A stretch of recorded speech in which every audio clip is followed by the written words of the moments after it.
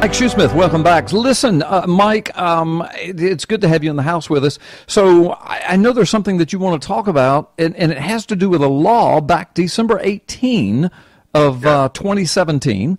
There was yes, that's right. Yeah. 2017, December the 18th. There was a law that concerned truckers. Oh, goody. We're back with Padre Wanker again, and this time he's talking about my industry. Let's hear him and his guest a new one, shall we?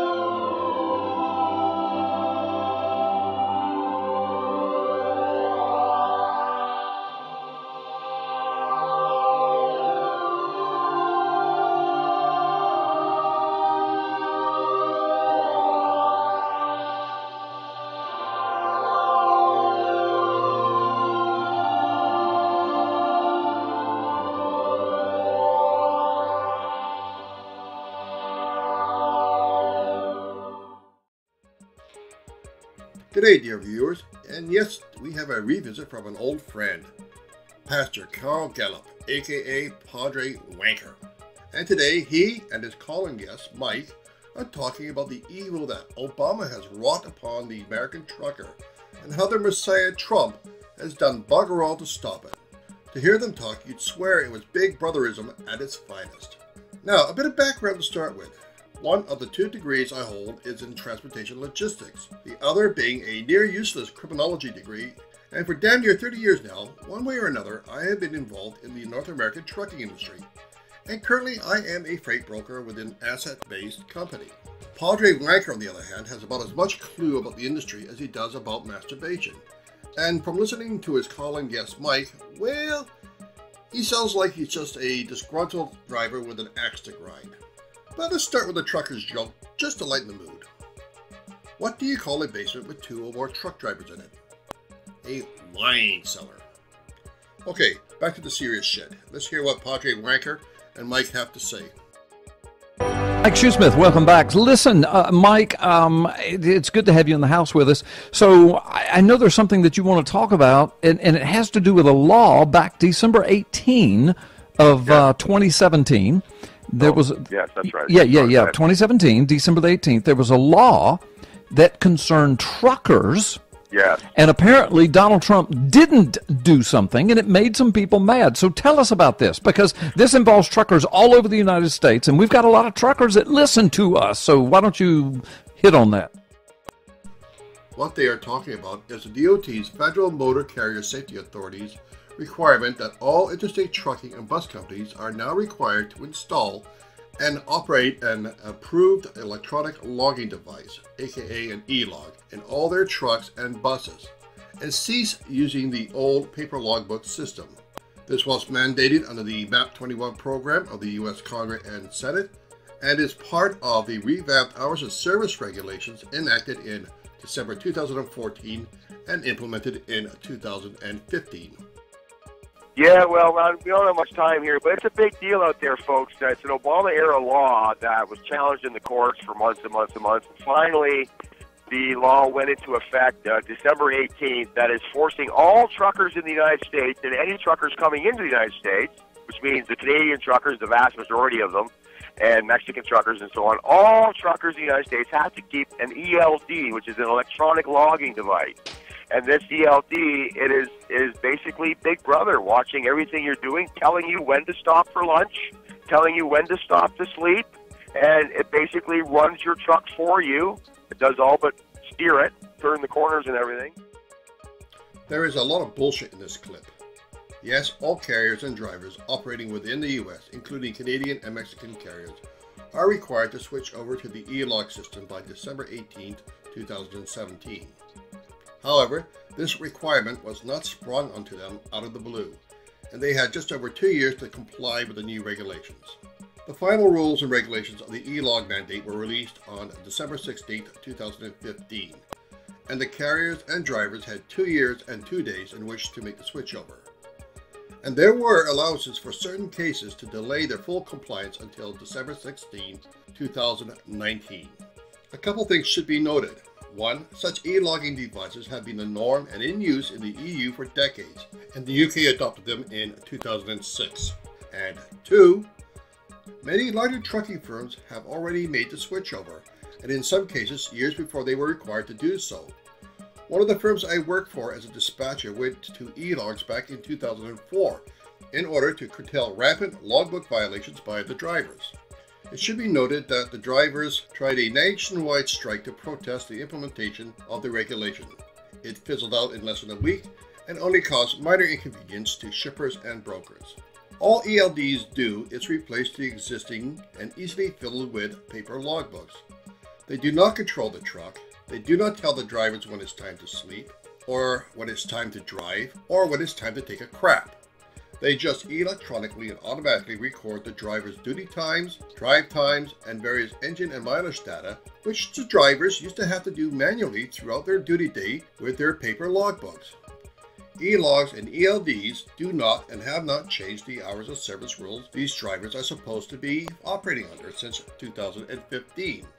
The hours of service for long-haul drivers are pretty simple and not that hard to understand. Drivers can be on duty for 14 consecutive hours, of which only 11 hours can be used for driving. The other 3 hours are for loading, offloading, stops of fuel, food, or trading up in snowy mountain regions. Also, they have to take a mandatory minimum 30-minute break by the 8-hour mark of their duty day. After 14 hours of duty, drivers must shut down and log off for a minimum of 10 hours. After reaching 60 or 70 hours on duty, depending on the system you're on, drivers must take a minimum of 34 hours off to reset their logs. The biggest difference now is drivers can no longer bullshit their logbooks, nor run 2 or more logs at one time, which was rampant throughout the industry until the mandatory use of e-logs was enacted, and drivers now must adhere to hours of service regulations. And this is Obama-era law, and many truck drivers were hoping that Donald Trump would put an end to this nonsense. And the reason it's nonsense, Carl, is because they have a legislative mechanism in place. The law is in place, right? They have an enforcement mechanism. You know, they have the DOT at the scales. They have Highway Patrol and so on to enforce this law. They have no compliance mechanism. There's no way for these guys to comply to this law. You drive up and down the East Coast, truck drivers have nowhere to park, Carl. Again, complete and utter bullshit. The compliance mechanism is the same one as the old paper logbook system, and it's the same compliance mechanism for most of the laws and regulations throughout the land.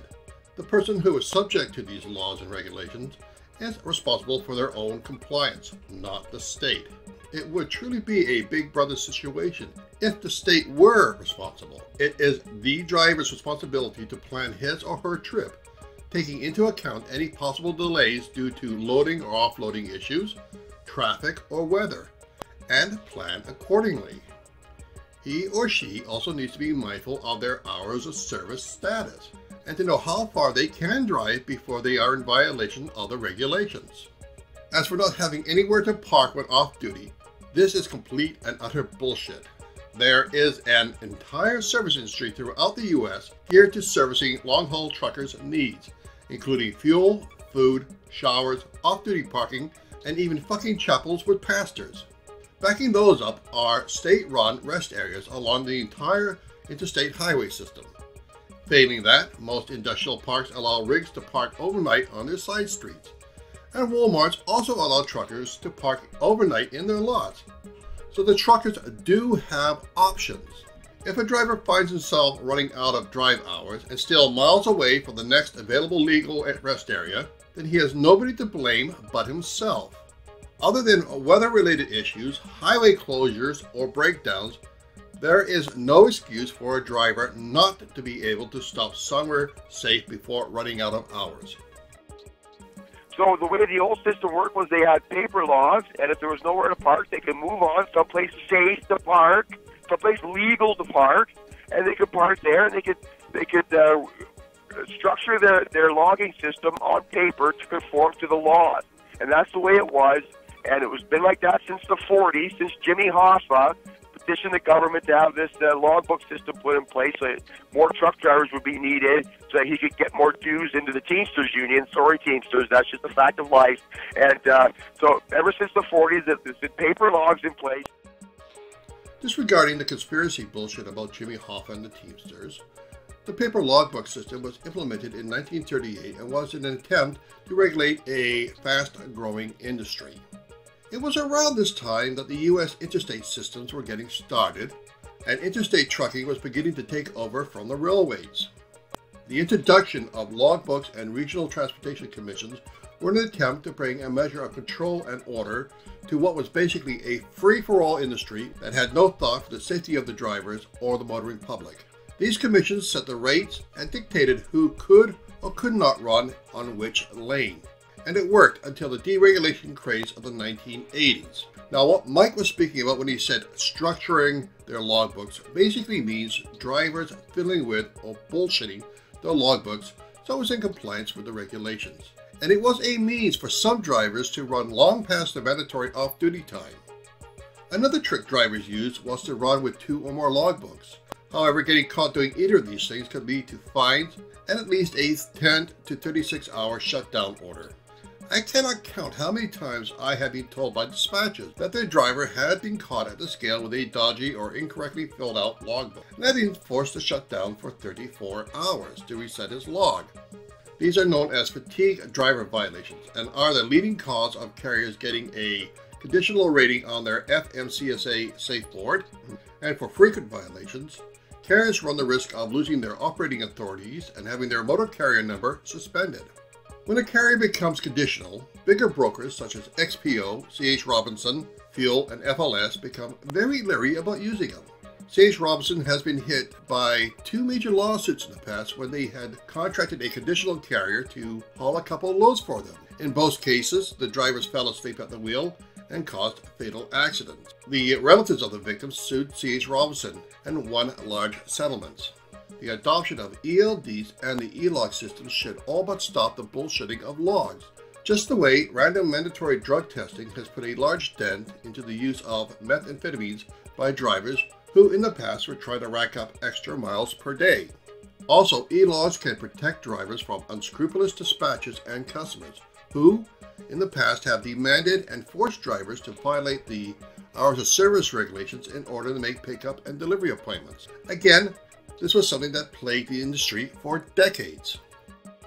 And because of the Obama-era legislature, they forced this ELD system, Big Brother electronic tracking system in. But Carl, it's going to be no different than if the government said, Carl Gallups and everybody else in the United States, it is the law that you have to make at least 1 trip every year to the moon. And by the way, that's the law. So the legislative mechanisms in place, the enforcement mechanism. If you don't do this, the fine is $10,000. If you don't go to the moon, oh, and by the way, you have to find your own way there. And the only stuff you have to build a spaceship is the junk you find along the highway. By the way, oh, and by the way, if you touch that stuff along the highway, there's a fine for that too. I mean, now that sounds ridiculous, Carl. But that's how ridiculous it is to say to truck drivers, okay, this electronic device is going to force you to park after 11 hours of driving, and you have no choice in the matter. Well, there are hundreds of miles of interstate in the United States, especially up and down the East Coast, like Virginia, for example. There's nowhere to park, and if you park on the interstate, on the get-on ramp or get-off ramp, they will wake you up at 2 in the morning, give you a ticket, and say, now you have to go down the road. You cannot stay here. Well, I can't leave because this electronic monitoring device says I have to stay here for another 6 hours. Doesn't matter. Oh, and by the way, if you move, here's another ticket. Oh, Lord. This is not so much as bullshit, which it is, but it's silly beyond belief. Again, it is the driver's job and duty to plan out his trip so that he can make it to a safe rest area before he or she runs out of hours. What's so hard to understand about this? Yeah. So what are these guys going to do, Carl? This is what's so ridiculous. You know what? Donald Trump should have kicked this down the road 2, 3, 4 years and said, states have to. We are going to free up land, federal land, for the state so they can pave parking lots for these guys, lease out a corner of the parking lot to restaurateurs, and let's build a great and awesome and wonderful place for these truck drivers to park. What a wonderful idea. After 80 or so years of interstate trucking, you would have thought someone would have figured this out by now. It makes perfect sense. It would be a money-making machine. Oh wait, someone did. In fact, a whole lot of someones did. As I mentioned earlier, there is an entire service industry geared to meeting the needs and wants of the long-haul trucker. Up and down the interstate system, and in most urban centers, there are truck stops such as the Pilot Flying J chain, where a driver can get fuel, food, showers, send faxes, cash in fuel advance T-checks or com checks, get a room for the night, hire the services of a lady or lad of negotiable affection, park overnight, and even go to chapel. Now, I went to the Pilot Flying J site and planned a trip from Chicago, Illinois to Richmond, Virginia, and found 3 of their truck stops along the route, all within allowable hours of service travel time. And Pilot Flying J is just one of many vendors looking to service the long-haul trucker on the road. As mentioned, many Wal Marts allow truckers to park their rigs on their lots. Not because they're kind-hearted, because they want the income these truckers will bring into their outlets. Then let's talk about doing electronic handcuffing on them to force them to park. There's nowhere for these guys to park. There's no compliance mechanism, Carl, and that's the problem that these truck drivers are having. I got you. That's amazing. Well, see, we know Donald Trump listens to this show. So we know people in the White House do. He might not, but he knows about this show. So maybe you've done some good with that. I appreciate you explaining that. I learned a lot. I did not know all of that. That's absolutely astounding. Mike Shoesmith, that's why we have you on. We got to go. That's what the music... No, Padre Wanker, you haven't learned a fucking thing from Mike. What you heard was a lot of whining and bullshit from a disgruntled driver. All I can say to Mike is, suck it up, cupcake, and put on your big girl panties, cause ELD and E-logs are here to stay. Just like mandatory random drug testing. And in my professional opinion, in the long run, the trucking industry will be all the better for it. Now, a couple of things Mike has failed to mention, and that as a freight broker I have noticed, is that carriers and owner-operators are using the ELD and E-logs as an excuse to be late, and worse yet, to jack up their freight rates. Until the industry shakes down and becomes accustomed to the new system and regulations, shippers are going to see increases in their freight charges, which they no doubt will pass on to the consumer. I do expect this to flatten out and drop in time. But yes, it's going to cost more to ship goods across North America. However, while it does make my job a bit more difficult, I will have to say that freight rates have been artificially and unrealistically low for the past 10 years or so. So, an adjustment in the rates was long past due. As for you, Padre Wanker, I suggest you do a bit of research before you spout your BS, or allow calling guests to spout theirs. It would stop you looking like the fucking idiot that you are. Well, folks, that's it for now. Except for one more trucker joke. What's the difference between a truck driver and a Labrador puppy? After 6 months, the puppy will stop whining. Anyways, it seems I will be revisiting white nationalism again sooner than I expected in my next video. Till then, take care and have a good one or two.